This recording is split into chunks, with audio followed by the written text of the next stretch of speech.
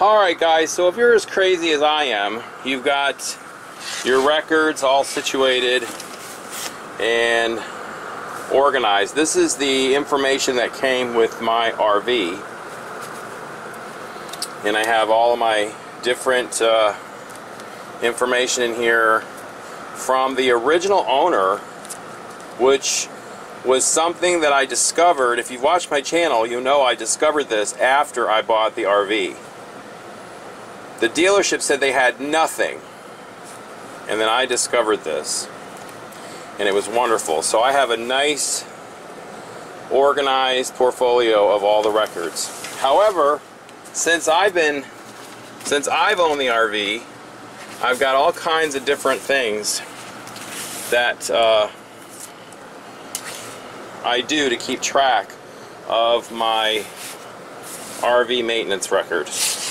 So let's talk a little bit about that here in just a moment. But let me first show you my notebook.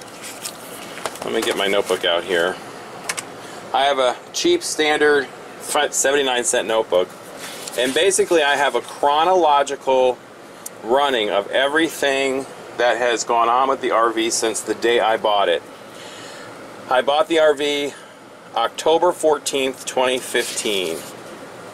And I talked about the PDI, I talked about all the different mechanicals, the information that I learned from the dealer.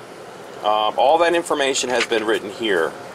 And then what I have is I have a chronological date order of everything that I've done with the RV since I've owned it.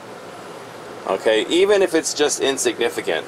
I still wrote it down. I wrote it down along with the mileage. Ooh. There you can see 415, the mileage was 36,021. Purchased. I talk about how many clock hours are on the generator. And then as you scroll out here, you can see all the different things that I've done to the RV. Now today my goal is to update this information, because the last time I did anything in my journal was back on 12/22, and that was when I brought the RV in for routine maintenance. Okay everybody, hopefully you can hear me. I turned off the air conditioning because it looked like it was getting pretty loud.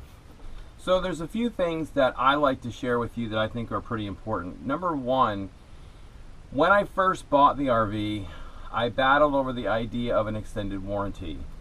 And, you know, I looked at wholesale warranties, I looked at CoachNet, I looked at Good Sam's, and I looked at a host of other RV warranties that I thought would be helpful. Now, I had advice from experienced RVers that said just set up a fund and pretty much self-insure.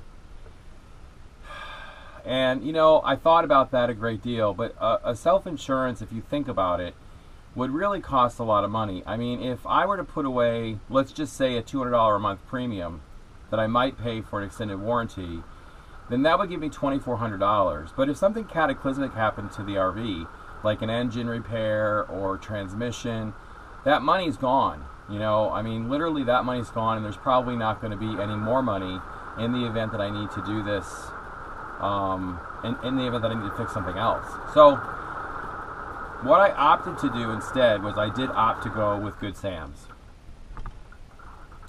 So I purchased my Good Sam's extended warranty in December of 2015, just before I started on the road. I got on the road, well actually today is February 20th, 2017.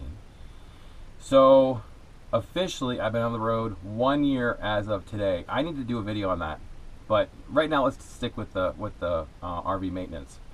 And I have to tell you, the first year I didn't use the warranty at all. The only thing I was going to use it for was when I had to fix the front brakes, because the dealer told me that they had fixed the front brakes and they had never touched the front brakes. And unfortunately it was the rotors, the pads, and the calipers. And the calipers weren't covered because the vehicle was low miles, and the extended warranty said it was a pre-existing condition, so they didn't cover it.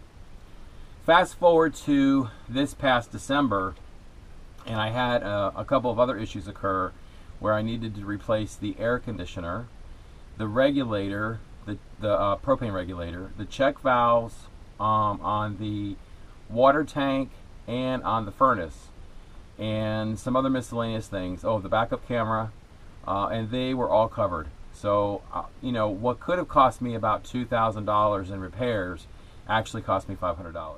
For those that are questioning whether an extended warranty brings value, my opinion and my own experience has been it does. It brings a great deal of value. Getting back to the subject at hand, if we look at all of these receipts, I've got this receipt, I've got owner's manuals, warranty information, more owner's manuals, more receipts. This stuff can stack up if you're an RV owner. And not just for a used RV. I mean, my RV repairs are only things that I did because I wanted to have them done.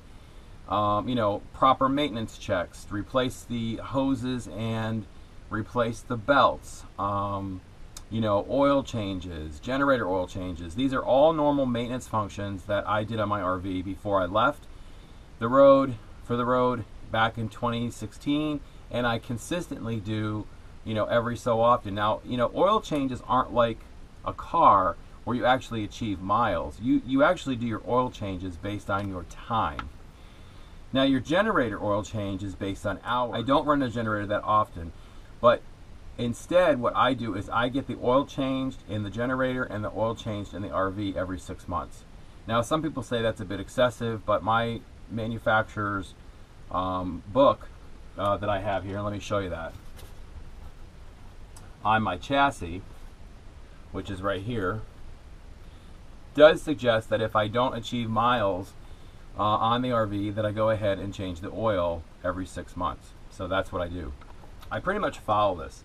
And one of the nice things about having all these maintenance manuals from the original owner is he was kind enough to write notes. Let me show you this.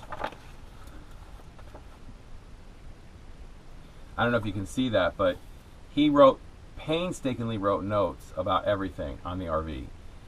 Every single thing that he did, he wrote model numbers, dates, really very meticulous, which is really wonderful. One of the first things that I've noticed with repair shops is they don't always put the mileage down when the repair was done. And that's a problem. Now, for those of you who do have an extended warranty, you know that the extended warranty requires that you perform specific maintenance on your rig, and you have proof that you've been keeping the maintenance up. So for my rig, I insist that the repair shop, the RV repair shop, place the mileage on the receipt. That way I have proof of miles as well. So for this receipt, for example, they did put the mileage on there for me, but that is standard for this particular RV repair shop.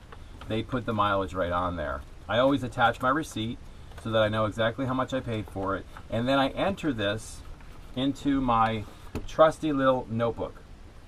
Now, in my notebook, as I said in my intro, I have everything in here that I have done to the RV since I've owned it.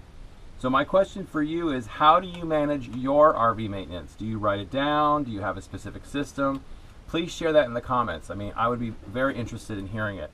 So my receipts are scanned and in the computer, but then I also save everything in my little book here.